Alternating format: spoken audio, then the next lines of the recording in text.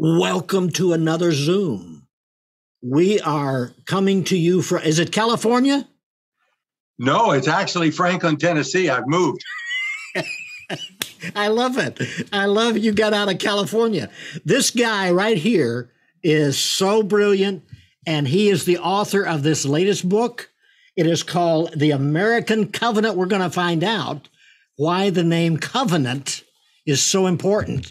But this is Marshall Foster. He's founder and president of the World History Institute. Tell me about that. Well, we started it, sir, about 45 years ago, in 1976. I had been involved in the Jesus movement. I was with Campus Crusade, and I was on the college campus for 9 years fighting the Marxists. And I realized we were losing America to this worldview.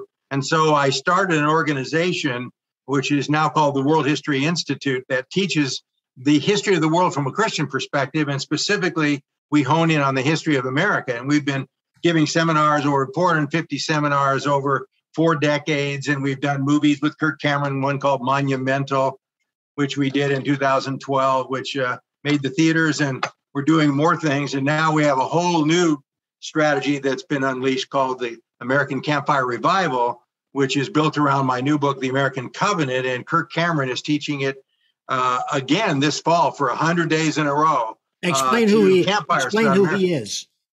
Kirk Cameron, the actor from Growing Pains back in the 80s, was a famous actor then, and he's become an icon of the Christian community, sharing the gospel of Christ, being a faithful witness with he and his 6 children and his wonderful wife. Wow. And lived right close to where I lived.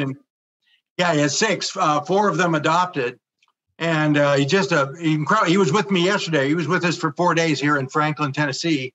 And we were live. They can go right on to his live Facebook and see it from Saturday night on September 11. Kirk and I were on at my son's farm here in Tennessee. And we had a campfire and went to the whole nation on Facebook, called the American Campfire Revival, where we talked about 9/11 and we talked about the strategy to get us out of this terrible fix we're in now as a country. So that's what we're doing. But anyway, that's a quick story. You are an amazing author because your books are actually like encyclopedias. You refer back to them, or if you're talking to somebody and most people would say, "Are you sure about that?"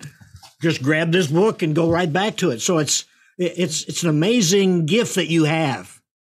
Well, thank you. We try to communicate basically with the people in the fundamentals that we need, not just the externals, not just the issues of the day, but let's go back to the fundamental principles of Scripture, right?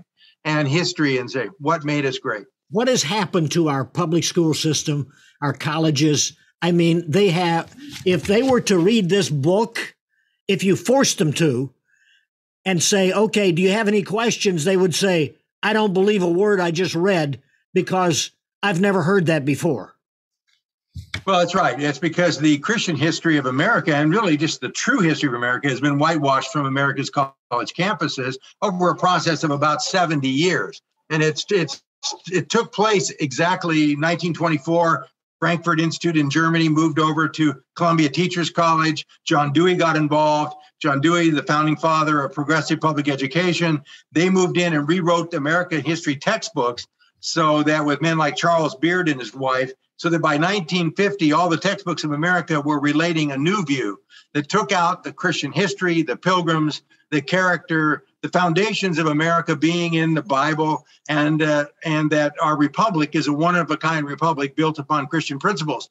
That has been completely taken away from 2 generations, at least almost 3 generations now of Americans don't know that story, brother. And that's what's so sad, and that's why we've been losing the battle. Marshall, how did we allow this to happen? Were we sleeping like Roe v. Wade? I mean, we're totally unconscious when all of this is taking place, and all of a sudden we wake up one day and go, how did that happen, especially with our textbooks? Well, right. I think part of it was that the church had been in a long decline of what I call pietism, where we had separated the faith into a spiritual part of life and a physical part of life. And most evangelicals or Bible-believing Christians tended to say, I don't want to drink smoke and chew and go with girls to do, and I don't want to be involved in that wicked culture. So we'll set up our own culture. And we had a subculture that we set up. We used to be the culture. All the headmasters of every every college in America were actually pastors until 1885. America's colleges were set up as Christian schools, all of them. America was a Christian nation, bar none, in the history of the world in the 19th century. It's only in the 20th century that we let go of the major controls of all the institutions. That wasn't done because some Marxist forced us to. It was done because we as Christians withdrew our cultural commission, or our understanding of what we're to do in this world. We're not only to evangelize, but we are also to occupy until he comes. We are to be here involved in every institution to make sure this doesn't happen. We let go of education. Was it the Democrats, the political party of the hierarchy and the Democrats, or were the Republicans also part of this letting go and let things happen other than what happened in the 19th century? Yeah, it's a national cabal that is grown up in the 20th century that involves both parties, actually, because we were sold the same people that are in politics today, regardless of party. The Democrats are much worse when it comes to their wanting to literally rewrite and put CRT, critical race theory and all that, right in the center focus of American The Democrats education. are a total whack job. Total gone. But the Republicans have been part of it because they were involved in this. Most of them went to progressive public schools. Most of them then would go along with the idea of, I'll give to my alma mater, Texas A&M, or wherever I went to school. Princeton, I'll give money Columbia, to them. yeah. I like football. And so generally public schools are good, right? No, public schools are not good. What has happened to them is so diabolical that Christian children should not be there, and we should be doing everything we can to defund them. This is an excerpt from your book. I mean, your book is great. I mean, you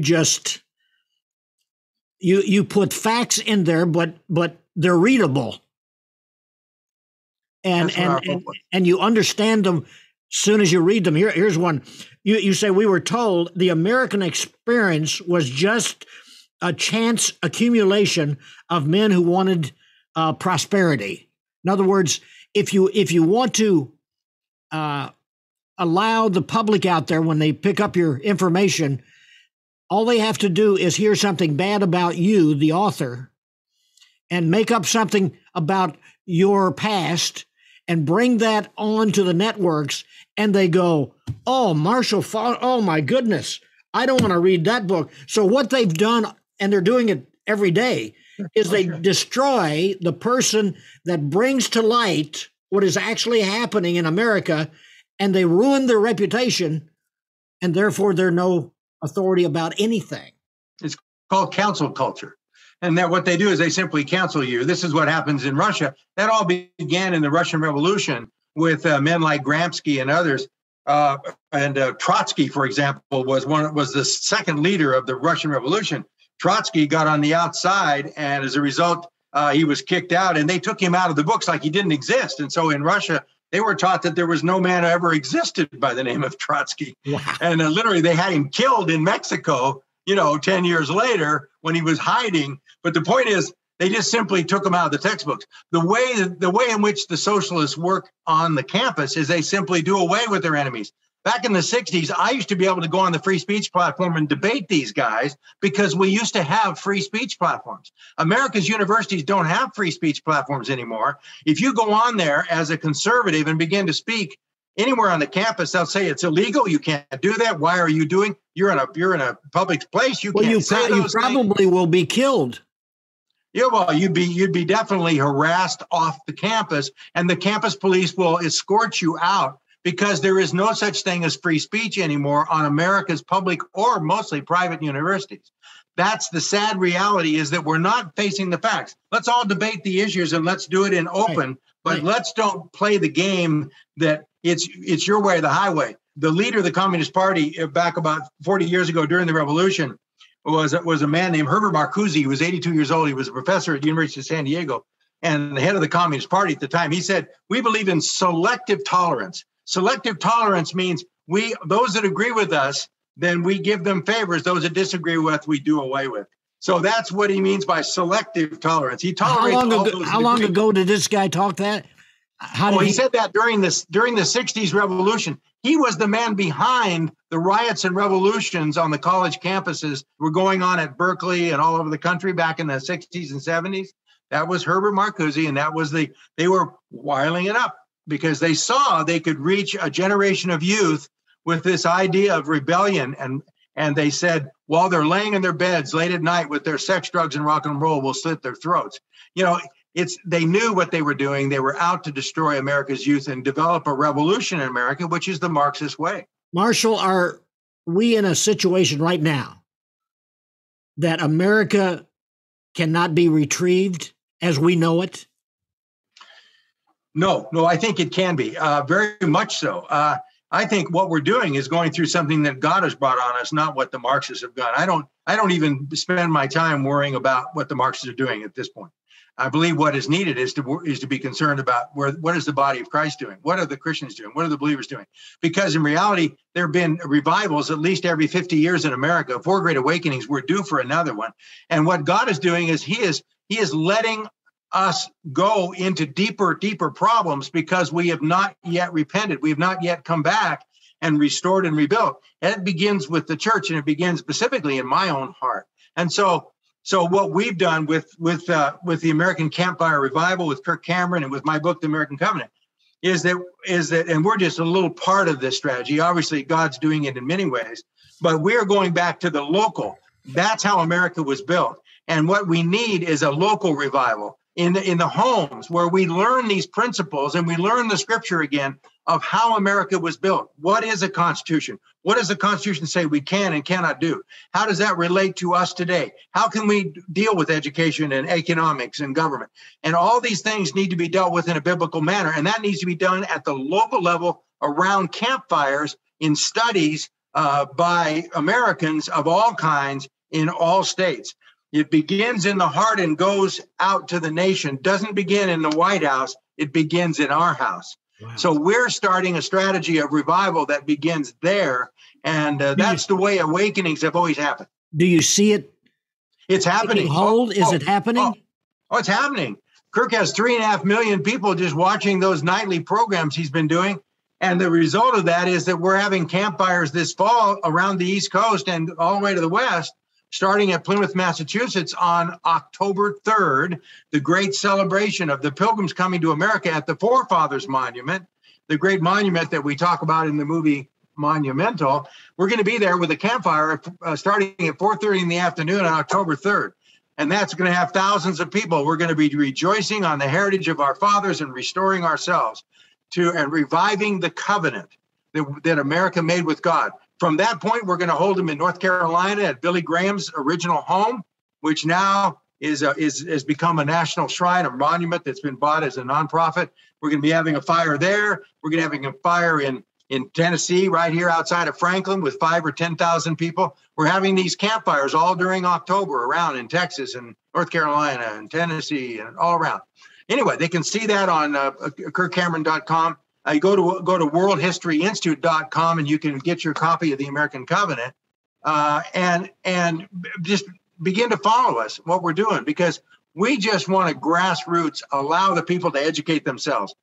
We don't believe in a top-down anything, and we don't believe in a riot or a revolution. That's not the way to save our country, is to play like we're going to be tough guys and bring on a civil war. We don't need a civil war. What we need is for us, the body of Christ, to get right with God. And then we can become the army of compassion that can unite our nation peacefully. There's no doubt in my mind, brother, we can do it. And I think we can see that happen all in a decade. It sounds like the old time Great Awakening. That's right. Because think about it. When they started, there was no chance that would spread, even to England and to Scotland. Yeah. Yeah, all over the place. And it usually begins with one or two individuals, and it begins at the grassroots, and usually the establishment is against it. Does that sound familiar? Meaning the churches? Many of the churches even in those days didn't like George Whitefield when he went up the coast in the 1730s A lot of the churches wouldn't let him in, so he went on the hillsides and he preached the gospel to crowds of 20,000 people on a hillside. And half of the South was converted, and 1/3 of the North was converted over a 30-year period, which set the stage for the American Revolution and our liberty, all based on an awakening. So what we need is a spiritual awakening, and that results in a cultural awakening. And the two go hand in hand. Does that make sense? We have somehow walked into the idea that the bigger the church, the more people that you can seat in that church is the way to go. And apparently that has not worked. No. That doesn't work. The size of your church isn't what counts. It is that we are locally living out the gospel. There were no churches in the New Testament. For the first 300 years, there was never a church building built. And yet they took down the Roman Empire. How did they do it in 300 years? They did it from the grassroots out of catacombs. And they did it by caring for the unborn babies that were going to be killed by the wolves as everybody threw their babies out the front door if they didn't want them. Or during the plagues, they'd throw their mothers when they got sick out in the streets, and the Christians would come out of the catacombs and pick them up and nurse the plague victims and get the plague themselves. And because of their love and self-sacrifice, the Roman people turned to Christ instead of turning to the pagan gods. What's going to happen in America, I believe, brother, is a turning from the pagan gods of materialism and Marxism that are dominating our country, turning back to the God of the Bible when they see the love and the compassion and the intellectual integrity of the people that are believers, saying, let's come back to the truth. Foster, this world is not our home, right? It's not our permanent home, but it is our temporal abode where we need to make it as godly as possible. In other words, we need to bring the gospel to bear so that it becomes a better place. Do you believe we will see suffering in America for Christians? Oh, we're already seeing that, and I think that will probably increase. I'm not talking about somebody cussing you out. No, we're talking about persecution. Yeah, like martyrdom. Oh, I think that may happen. It doesn't have to happen, though. We don't have to go that far. It is happening with many Christians over there in the Middle East right now and in China. Of course, they're already going through it. My prayer is that we will not let it go that far in our watch, and that God will grant us a great awakening so that America can become a city on a hill again, so that we can relieve the suffering of those that are dying under communism right now. What do you envision? I mean, obviously the campfire idea. How many, you say 20,000? Well, the goal is to have 1,000 campfire leaders. We have a whole video series that Kirk and I have put together. That's a 10-part series, and it'll be coming out here in October. And it's so that a leader will be able to watch us for 20 minutes and then have the book and have their Bibles and do their own study with their own local people. And so on a local basis, they can begin to have a campfire of their own. That's already beginning up. We had the first one here in Tennessee on Saturday. And we're looking for 1,000 campfire leaders to have 1,000 campfire 10-week sessions in every county in America. That would be 1 million campfire revival study groups. And we put 10 people in a study group. That's 10 million people studying together this fall. That's our goal. So that they can learn these principles themselves and then begin to trust God for great and mighty things. What do they do after that? Do they go out into the community to spread this message? Absolutely. They start their own campfire. They teach their own kids. And the idea is that we will then have them deal at the end of every session with the issues of our day from a biblical point of view. But you've got to begin with the basic principles. You've got to begin with the basic history and the basic scripture. Start with the basics and learn the basics of how to reason and think for ourselves and go through the original source documents of history ourselves. Then we can reason to the issues. So that if it's welfare, is it national spending, deficit spending? Is it going to be in immigration or international affairs? Whatever the issue is, there's a biblical solution to that problem. That's where you cover in your book, and what I'm applying or referring to is everything that I'm saying is out of your book, so that people viewing will understand they can get the whole story. Because your book is so well written, but you talk about defining the providential view. Calvin shaped our republic. Yes. I mean, when I read that, I did not realize the influence that he had. And actually, he was in Switzerland, wasn't he?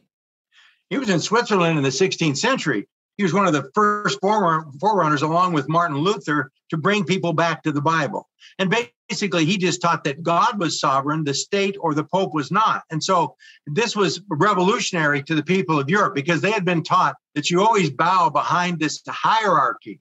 And he's come along and said, wait a minute, God is sovereign over every institution. And so Calvin's influence on American founding fathers was fundamental. All of them understood that, wait a minute, the state is not God, God is God. And that's why in our Declaration of Independence, we said all men are created equal by God and endowed by their creator with certain inalienable rights, not by the government. And that was revolutionary in the history of men, in the history of nations. And that's because they went back to these fundamental principles of the Reformation taught by people like John Calvin. You talk about the Dominion Mandate. What is that all about? The cultural mandate, or the Dominion Mandate, is the mandate. The first words ever spoken by God to man were in Genesis chapter 1, 28 to 20. And in there, God says, go out, Adam. This is what I want you to do. I created you for this purpose. You and Eve are created to be fruitful and to multiply and to fill the earth and to replenish it and to make it glorify me, to make it a better place, not just a wilderness, but to make it a better place. Found cities, found things, have children, multiply, fill the earth. And that was our commission. It was repeated again to Noah after the flood. The first words from God were, be fruitful, multiply, fill the earth. And after that, it was given in the Great Commission of our Lord, go and disciple the nations, teaching the nations to obey all that I have commanded you. So the commission of the Cultural Commission is tied to the Great Commission of our Lord, which was given there in the Great Commission to the disciples. And the two fit hand in glove, because then we are to go out in the name of God and to be his ambassadors and to bring his glory and his relevance to every issue of life. And that's what we do. When we do it, people are free and the nations rejoice. When we don't do it, the people live in fear and tyrants take over. You talk about the pilgrim body politic. Pastor Robinson wrote, you cover his life in the book. Robinson. I think this is the latter chapters. But what are you talking about? You talk about the pilgrim body politic. Well, they actually founded our nation with the Mayflower Compact on November 11th of 1620, 401 years ago exactly. And it was that document was the foundation of a covenantal view of government. That's why we use the American covenant.